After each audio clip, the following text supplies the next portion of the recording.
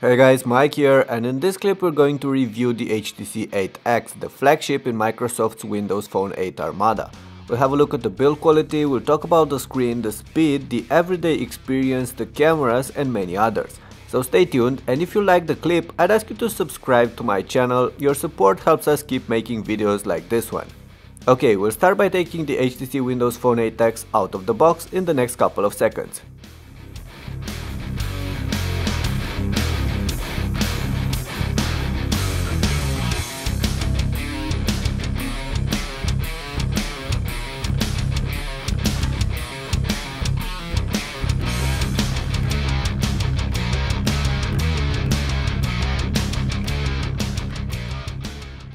As you saw, we have the purple version of the HTC 8X for test here, but this one is also available in a bunch of other colors. From starters, you'll notice that the 8X is not like any other handsets available in stores right now. With a soft polycarbonate body that perfectly integrates with the glass on top, with the rounded edges and the concave profile, the HTC 8X is just a marvelous slab of technology. In fact, there's nothing sharp or flat on this phone except for the middle of the screen. But while the looks are astonishing, the HTC 8X isn't exactly the most practical phone out there. First, there are those rather pointy corners that can make the phone slightly uncomfortable to hold. Also, some might find that the matte back does not provide the grip you'd want and the phone can easily slip through your fingers, but I wouldn't worry too much about that. Especially since the Windows Phone 8X by HTC is not a compact handset. It does come with a 4.3-inch screen, but is in fact nearly as large as its competitors with 4.6, 4.7 or even 4-inch displays. And that's because of that wide bezel around the screen. The phone is not very light either, and it measures about 10mm in thickness. However, it seems like a much slicker device. In fact, at least 3 different persons told me that they find the 8X incredibly slim when they first saw it, but that is just an illusion caused by the rounded ridges. Anyway, despite all this, I found that the phone sits well in hand, although I still can't use it comfortably with my thumb, and most of you won't be able to either. And to be frank, I wasn't expecting that from a device with a 4.3-inch screen. Having a look around the HTC 8X, you'll notice that this one does not have a removable back, as the battery is encased and the ports and buttons are round around the edges.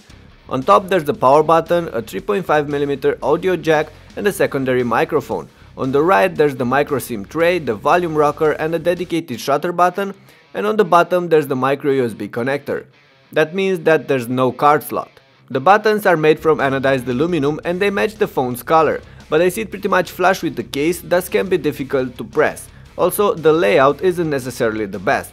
On the back, the HTC packs the camera with LED flash and a micro drilled grill for the speaker just beneath the Beats Audio logo. Turning the handset up, we'll once again look at the gorgeously glass-covered front face that just flows into the edges. The 4.3-inch screen sits in the middle, while below there are 3 capacitive Windows buttons, and on top there's the speaker grill, the front-facing camera and the light sensor. Also, there's a notification LED smartly embedded into that grill.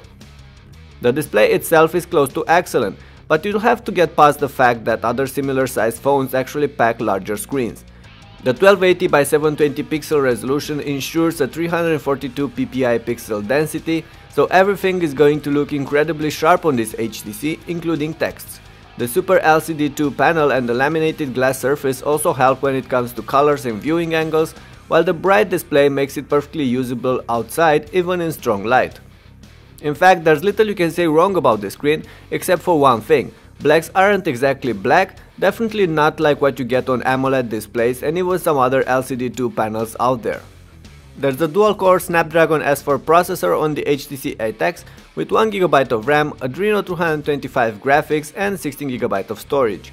There's no card slot, so you can't increase that. Connectivity-wise, the phone isn't shabby either, as it offers LTE support, NFC, Bluetooth and fast dual-band wireless. The Crate hardware platform is definitely snappy and efficient. I've took the 8X through a couple of benchmarks and you can see the results below.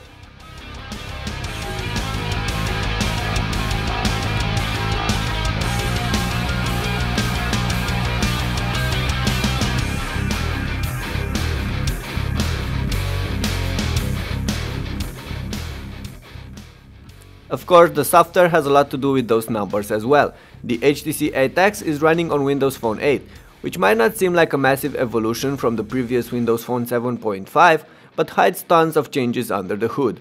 The first thing a new user will see is the new home screen, covering the full width of the screen and able to accommodate live tiles that now can be set to 3 different sizes. The entire homepage is easily customizable and the tiles will show all the needed details, changes and notifications in one place. Anyway, I'm not going to get in depth about Windows Phone 8 here, I'll leave that for another clip. But I will tell you a couple of things about the features I enjoyed on the new Microsoft OS and some of its annoying quirks. For instance, I like how the OS allows you to organize contacts in rooms, and the people inside the room can easily share stuff between them on all kinds of services or see updates about other members' activities. Then there's this thing called Kids Corner, which acts like parental control on the phone, allowing users that do not know the lock password access to only a given set of apps and features. Windows Phone 8 now also comes with a wallet app, and since this phone has NFC, you can use it for payments with supported sellers. There are other changes as well, like the improved Maps app that no longer relies solely on Bing's Maps, or the browser based on Internet Explorer 10, faster and smoother than it used to be. Microsoft also dropped the Zune Marketplace and replaced it with Xbox stores for content, music or games. That also makes adding your own content from a computer a lot easier, as you can now connect the phone via USB and just copy-paste the files in the desired folders, much like what's happening with Android devices. And then there's the default Facebook integration, Outlook and Gmail apps, Skype and others. Of course, when it comes to third-party content, the Windows Marketplace is still quite barren, but in time the ecosystem should grow. Right now though, there's poor support for most of the Google apps like Gmail, YouTube or Google+, while plenty of the popular apps from Android or iOS are still missing or are pretty flawed.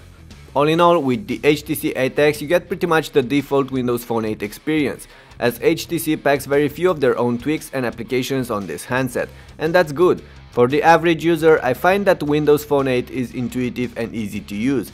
Microsoft went for simplicity and a minimalistic approach, and I believe they did a pretty good job here with the core functions of their OS. There are however issues that you'll discover while using the phone, but hopefully they will be fixed with future software updates.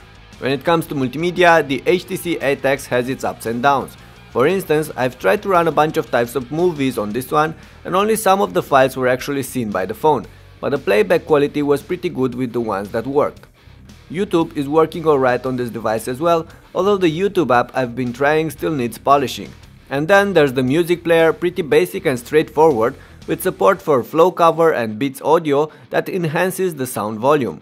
There's no FM radio on this handset, but at least the sound quality is alright with Beats audio activated, both when using the speaker on the back of the phone or when using a good pair of headsets. As for games, well, there aren't exactly many titles available in the store, but those that are work flawlessly on the 8X. There's an 8 megapixel camera on the HTC 8X with a wide f2.0 lens, back illuminated sensor and a dedicated image chip processing engine. There's also a 2.1 megapixel front camera capable of shooting 1080p video, which isn't something you find on many smartphones these days. The interface is simple and easy to use, while still providing access to a couple of manual settings, but not as complex as what you get with Android phones. Modes like burst shots or panoramas are missing for now, but they can be added as lenses, which are some type of enhancements and filters you can use with your cameras on Windows Phone 8. Anyway, I'm not going to show you the pics and the videos I've got with the 8X in this clip, because I already posted a full video just about that, so go ahead and check it out if you want to see how good are the two cameras on this device. The HTC does a decent job at dealing with the daily phone tasks, like taking and making calls or texting. The call quality is average, I had no problems with drop signal or anything like this, but I can't say there's anything special about this phone when it comes to these basic tasks. As for the battery life, well, the HTC can go through the day with medium use and even longer when used lightly, and that despite it packing just an 1800 mAh battery encased behind that polycarbonate shell. Alright, those are most of the things I wanted to tell you about the HTC Phone 8X. Hardware-wise, there are many aspects you will definitely like about this handset, plus it comes with a breath of fresh air, a brand new OS for those of you already bored with iOS or Android. On the other hand, the unbaked OS might also be the thing holding you off this phone, as the ecosystem still has significant lacks. So in the end, the HTC Windows Phone 8X is for sure a good phone, but in a market already saturated with good phones, I believe it has to be at least great to have a fighting chance. It has to face many competitors, both the iPhones and the Android heavyweight smartphones, but also rivals from within its ecosystem, like the Nokia Lumia 920 and the Samsung Active S. So is it good enough to buy these days? I'd say that it could be, but that depends on what you're planning to do with your new phone. Anyway, I'd like to know what you guys think is the answer to that question. Make sure to leave your replies below and I'll catch you later. But in the meantime, you should also go ahead and share this clip to your friends and subscribe to my channel if you liked it. Cheers!